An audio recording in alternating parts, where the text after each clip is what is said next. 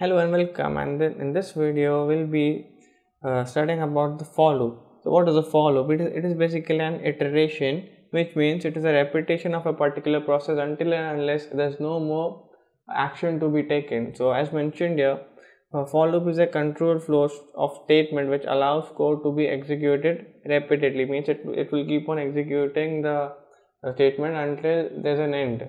So I'll take an example here. Suppose you want to print the numbers from 0 to 10. So what will you do? You won't be writing it as print 1, print 0, print 1, print 2, print 3, print 4. That will be a huge waste of time and resources. So what we have is what we use in case of such scenarios, a for loop. So I'll give you an example of that and later on explain how does it work here. So for I in range 10, I want to print numbers from 0 to 10. So I'm taking the integer here as 10. So I'll print I. So what is that? I'll execute it and I'll show you what it actually how does it actually work. So I'll execute it I'll run this code. So as you can see, it printed the numbers from 0 to from 0 to 9. It did not include 10 here because the indexing in Python starts from 0, so it won't be considering the number 10 here. But in case if you want to print a number from 0 to 10, then I would recommend that you take the number next to it, so which comes next to number 10, so 11. So it printed out from 0 to 10. So what it does is initially it's there's no initial number mentioned here. The end number is 11, so by default it will take 0 as the starting point and 11 is the ending point here. So what it will do is it will take the 0, it will load it in I, and then it will print the number. So what next, it will take 1, it will load it in I, and it will print the number which is loaded in I. So it will keep on doing this until and unless there is no number left here which it can load it in I. So the loop ends there when there's no more number left. So this was an example of number from 0 to 11. But what if I want to print a number from between some digits? Suppose I want to print from 40 to 50. So I'll show an example of that. So here for I in range I'll mention the starting point here. So I want it from 40 to 50. So 40 and now the ending point 51. I'm writing here 51 because I need to mention the number which comes after the one which I want to print. So I'll print here print I. Okay, so I'll execute it, and yeah, so it printed a number from 40 to 50. So similarly, similar to the previous example which I took here, but the starting number is 40, so it will take 40 here, it will load it in I and it will print it, and it will take 41, load it in I and print the number until and unless there's an end to it, which is the 50. So this was an example of in terms of digits here. But what if I have a list and I want to print each and every item of the list iteratively? So I have an example here of a list which is a countries example. If you do not know the list here, there's another video for the list. I recommend that you check it out before you start with this part of the tutorial.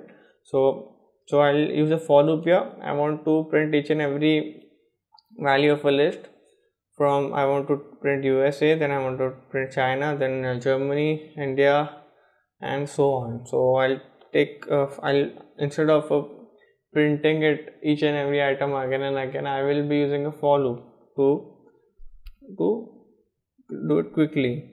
For country, I'll take the variable as country here instead of an I, so as to keep it relevant. Not relevant, but related to the topic. So for country, 3 in country. So instead of taking the range, I am taking the name of the list. So the name of the list here is the country, so I am taking the list. So I'll just execute it and I'll explain it to you. And I will print here country. Yeah, I'll take this country and I'll load it here. So I'll print it here and I'll execute it. So it is giving me an output of USA, China, Germany, India, the contents of the items of the list. So what it does is, this is the countries. So this is the countries here, these are the countries. I'm loading it in a variable countries. So it will start from the USA. It will take the item USA, it will load it in country and it will print it out. Then it will take China. So it is an iteration, it is a repetition of a process. So this was an example of a list. Now what if okay, so I had a list here which was already filled, and but what if I want to fill an empty list? So I don't want to, as we checked it out in the tutorial of the list tuples and set. What we did was we were appending items to a list again and again, but I don't want to take one item, append it, then I'm going to take another item and I want to append it. That will be a huge chunk of code, which will be, obviously it will take memory and it will take time and resources. So we will be simply using a for loop. So I want to load numbers from 0 to 10 in an empty list. So I want to load numbers from 0 to 10. So first I will have to create an empty list. Okay, so this is an empty list. So now I'll be using the for loop for I in range. I'll be using the range here because I'm dealing with digits and I want to print numbers from 0 to 10 here. So I'll take 11 here instead of 10 because it is the indexing in Python starts from 0. So now I will my list dot append, as we checked it in the previous tutorial. In order to add values to a list, we use the append function here. So append I. So okay, so it will now, after the iteration is over, I will like to print out the list. So print my list. Okay, so I will just run this code here.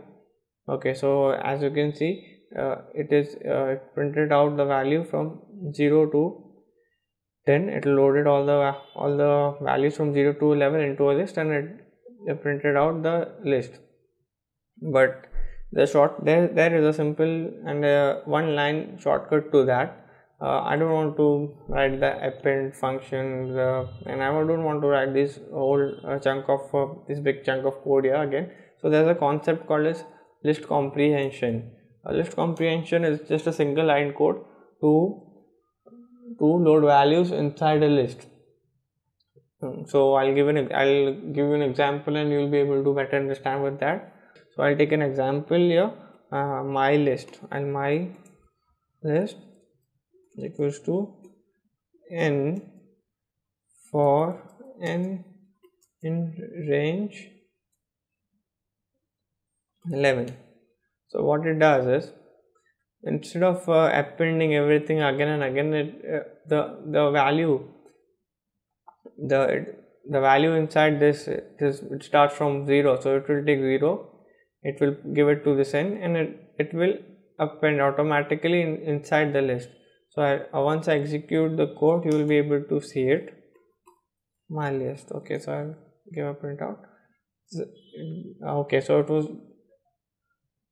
was similar to this previous code. Yeah, the output is pretty similar to the previous code, but I was able to do it in just a single line of code. So this was an simple example of a list comprehension. I'm printing a simple number, but what if I want to take multiplication of the same number? So I'll take an example here so as to help you better understand with the concept. So I will take and multiply by n, which is basically a square, but I'm multiplying the same number again and again. So you will understand when I execute it. Okay, I'll execute the code here. So it printed out the square because I'm taking each and every number, then multiplying it and then storing it inside a list. So it is saving a good amount of time here. This was the simple example of list comprehension. So now I'll take a similar example with a dictionary here. There are two lists here, countries and their capitals. So what I want to do is I want to take the country as we made a key value pair in the previous. I would recommend that you guys watch the tutorial about the dictionary before you proceed with this, because that is the foundation. And okay, so we'll start here. I want to take the item in the country as the key and the capital here as the value of the dictionary. So I'll be using a for loop here so as to club them together.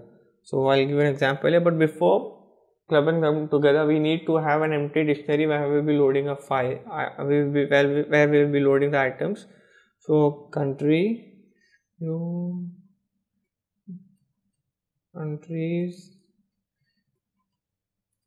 capitals. I'll be naming the variable as countries I'll be naming the dictionary as countries capitals here.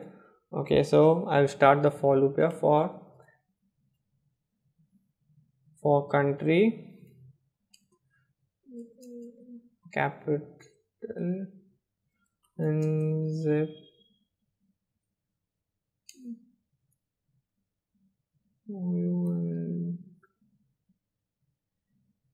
countries, comma, capitals.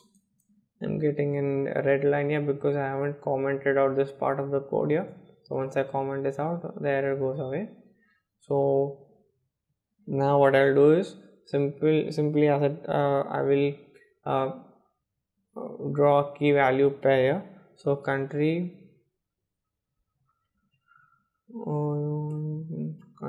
capitals, and now the key, which is the country here, and the capital here, which is the value. So it will take the key, this country is the one value from the countries and another value from the capitals. It will load in country and capital, and this country, the value here will be loaded here, the value in this capital will be loaded here, and it will append it in a dictionary here. So now after the outside of the for loop, I'll be printing the dictionary name and this capital, and I'll execute this. Okay, so as you can see, you can get a key value pair of countries and their capitals here. So similarly, as we saw the example of list, I don't want to write this whole bunch of code here. So similar to list comprehension, there's a shortcut called a dictionary comprehension here. That is just a simple one-line code which will do this whole process pretty much quickly. So I'll first create I'll comment this out. I created an empty dictionary here, and now I start to load the files using the for loop. So countries capital equals to